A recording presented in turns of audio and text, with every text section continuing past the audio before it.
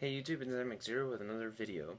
I have spent a long time, the past 3 days, in VB.net coding a cool little hack tool to both educate you guys and share with you, though I can't share this on YouTube because I have a feeling YouTube wouldn't like me very much if I gave it to you here.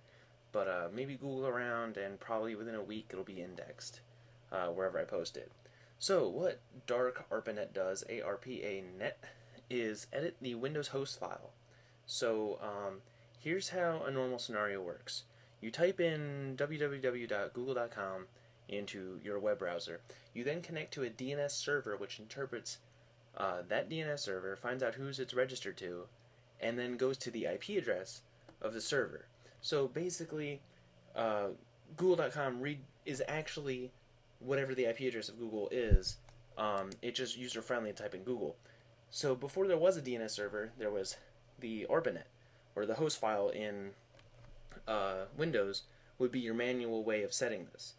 So what we can do is exploit that so that you can make a Facebook.com fisher, right, for example, and what we'd use this tool for is redirect Facebook.com to your fisher, so that anyone who has this exe running will actually go to your fisher instead of Facebook.com when they navigate to it in Internet Explorer, not Firefox, for some reason. So I'm just going to show you guys real fast.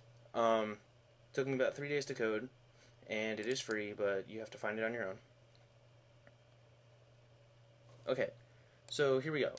First you have to put the IP address of the site you want to be directed to, and then the site that the user will put in. So let's say we want to make Yahoo.com direct to Google.com. Okay, stay with me. So let's get the IP address of Google, which I made a little get IP address tool to go in here. www.google.com, and we get the IP address. Control C.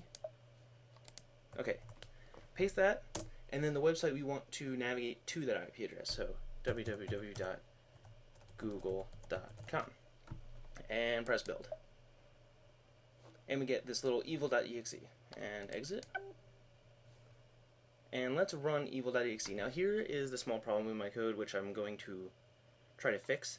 When you code a melt function, what that does is deletes the exe that you ran after you run it, so like so that the user doesn't find it later if it was a hack tool.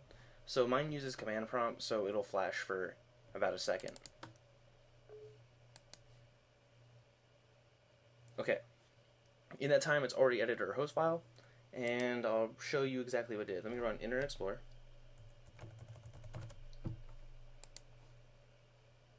And let's go to,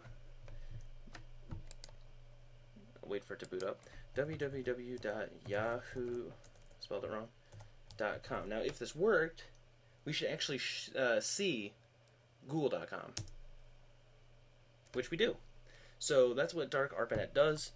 Now you guys know exactly to be aware of it, and you learned a little bit about the host file. So I'll see you guys in the next video tutorial.